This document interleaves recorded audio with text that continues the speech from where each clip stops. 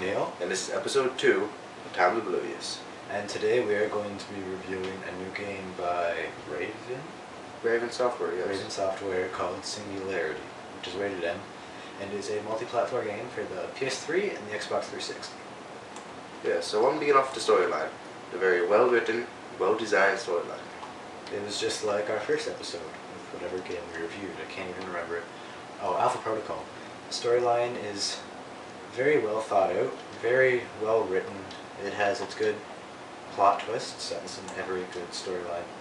But there's something interesting about this game that makes it stand out. There's no storyline at the very beginning. You're just kind of dropped into the game. Pretty much. Like you're in a helicopter and all of a sudden, boom! It blows up.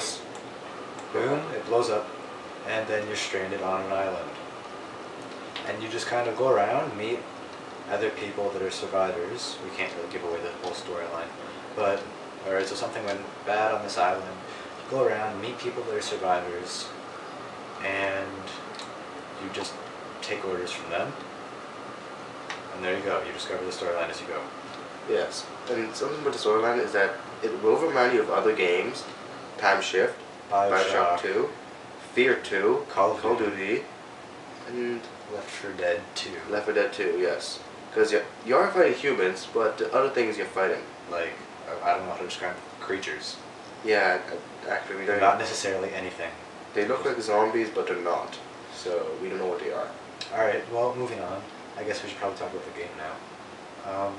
Alright, so the graphics, all I have to say is wow. This is what we've really come to expect from a next generation game. It's completely up to date. The lighting dynamics and the shadows, the for multi images on one screen is very well done. The frames per second rate is fabulous. Yes. There's absolutely no screen lag at any part of the game. So from what we've seen so far. Well, yeah, we haven't done some extreme stuff yet. But it's really a good game. The AI. Actually, I'm not sure what the creature, the aliens or whatever they are supposed to be like this, but they seem pretty smart. Definitely the tickers or small buggy things, I don't know what they are called. They remind me of tickers from Gears of War. They're like, you know in Halo 3, I just called them the fatties, but when you shot the big guys and they blew up and all those little bugs flew out, that's what these guys are. Yeah.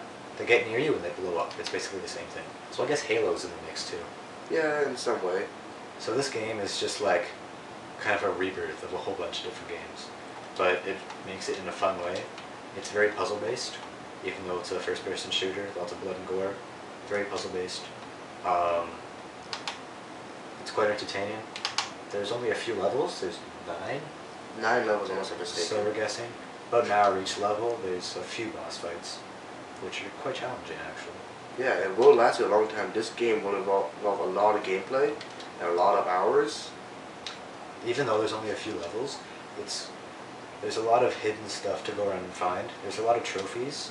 Not a lot of them are hidden, so you know what you're looking for. But there's a nice free roaming aspect to this game, even though it isn't really free roaming. There's lots of hidden stuff, lots of ammo, lots of weapon packs. So you're never. While we're on the topic of weapons, actually, I have one complaint about this game. There's not enough weapons, actually. Yeah, there's only a few. We've counted 6 so far. We're 4 or 5 hours into the game. We've only counted 6 weapons. Yeah, if you're excluding the TMD, which we will talk about later. So there's the assault rifle, the shotgun, the pistol, the sniper, the Seeker, which is my favorite gun, and then there's this the railgun.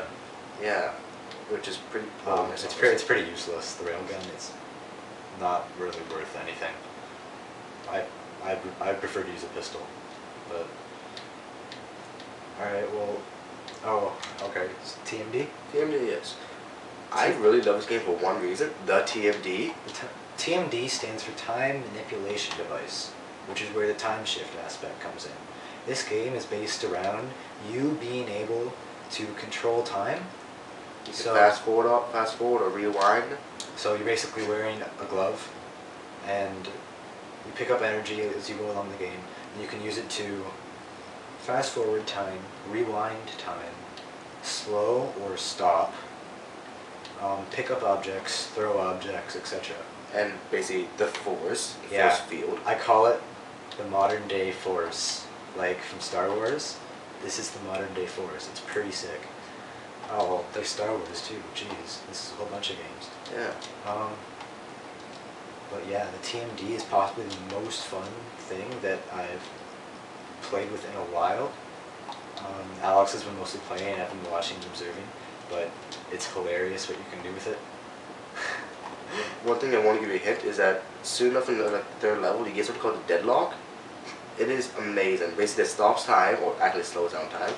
If you shoot someone in the face, wait till time stops, and see his face obliterate. Yeah, it's pretty amazing. Exactly what we're doing right now. It's pretty funny. But yeah, this game overall, I really like it a lot. Did we miss anything? There's multiplayer. Oh yeah, the multiplayer. Thank God. I'm more of a multiplayer guy. But there's multiplayer, but I'm disappointed in it. There's only 2 game modes. There is extermination and creatures versus humans, which is both of them actually not that fun. Yeah. They will occupy you because it's very challenging. Yeah, it takes about. It takes real skill, actually. Yeah, it takes real skill. It's not like Call of Duty, where you can sit there and shoot someone in the leg a few times, they'll die. It takes like almost a full clip of bullets to kill one person. Or if you're an alien or creature, whatever you are. You have to actually attack. It involves strategy. Yeah. So this game, as I said, it's largely puzzle based. So, and that involves multiplayer as well. You need to strategize and take down your opponents least amount of bullets possible. Yes, and another thing with multiplayer, it doesn't involve special ability. There's teleportation, there's shields, there's it's pretty cool. This vomit thing, I don't know what it is. Which comes from Left 4 Dead 2. I don't know, it like vomits stuff at you and it takes away your HP. I don't know what that's about, but it's pretty funny. Yeah, there's also healing. Yeah, you're a medic. Or yeah, which is priest, or whatever you want to call it. Which is useful. But yeah, I think that's that all. Let's hear about it. I recommend you buy it, honestly. Yeah, same here. I'm probably going to buy it. Right now we just rented it so we can get a feel for it. But I'm definitely going to buy this game by the end of the week. I give it a 4.5 out of 5. I give it a 4. It's missing some aspects. But yeah, so that's it from Time Oblivious this week. And we will see you next week. But first, just an ad. If you want us to review anything you want, put it in the comment box. We also want to hear your opinion on whatever games we review. So yes. If you have a different view, if you think the game's terrible or you think it's great, leave why or why not, and we're always open for suggestions. So if you have anything to add to us to make our show better, leave us inbox, comments, whatever, and we will get back to you. Yep. Thanks for watching. And we will see you next episode.